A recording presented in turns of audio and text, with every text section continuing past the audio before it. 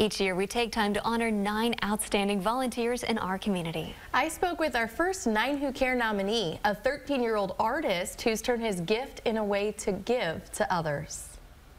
So I'll be using, for the leaves, I'll be using just different shades of green. For my 8th birthday, my parents got me art supplies, and that's kind of how I just started from there. From a young age, Arsh Pal has painted.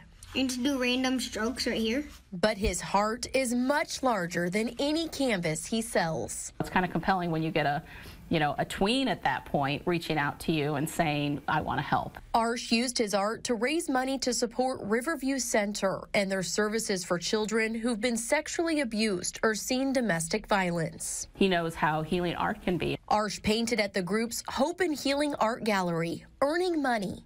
Then he turned around and donated. With the money that I got from selling my artwork, I knew it would go to a good cause. Not just giving money, but his time. Arsh visited Stonehill communities while living in Dubuque to teach art lessons to residents there.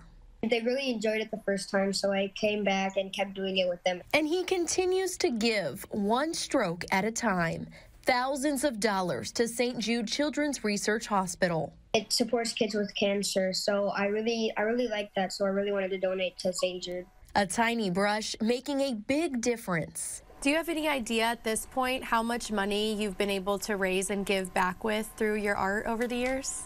So far, I have donated over $17,000. And his art now greets each person. The first thing that people notice when they come in, and people often will comment on it and say just how beautiful it is. When they visit the Riverview Center in Waterloo. I mean, there's a lot of adults who haven't figured out their power to use their gifts and talents to help others.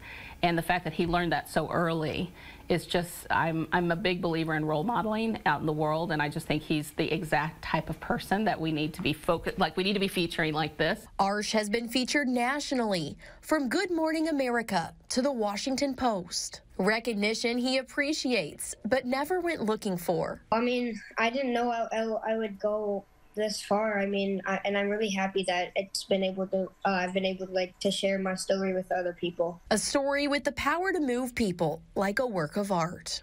I feel really happy inside. He's so impressive. I was honored just to get to talk with him. Yeah, what an amazing kid, and raised thousands of dollars. Oh yeah, so much money, and not keeping it for himself, but using it to help so many people. At such a young age as well. Yeah. I mean, just think about if he continues to do work like that, how much good he can do. Yeah, it's pretty neat. Pretty neat indeed.